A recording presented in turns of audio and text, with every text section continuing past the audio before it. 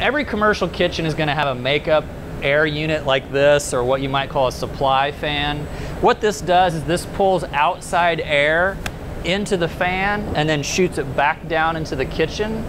Now, you want to make sure that's always operating as efficiently as possible. So you always want to make sure and check these filters that are on the intake side. They're really simple. You can just pull them right out. There's 3 of them in here.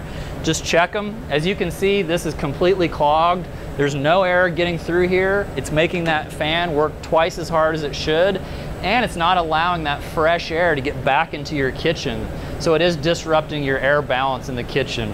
You want to make sure these are always clean. You can see through them to make sure your fan's working correctly. If they are just so beat up that they're not working properly, you can just look right on the edge of your fan and see what the model number is.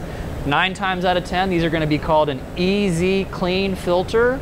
You can click on the link below, take you right to the page, but again, you can just count how many you have, get the model number right off the side, and place your order to make sure your fan is working correctly with nice, clean filters.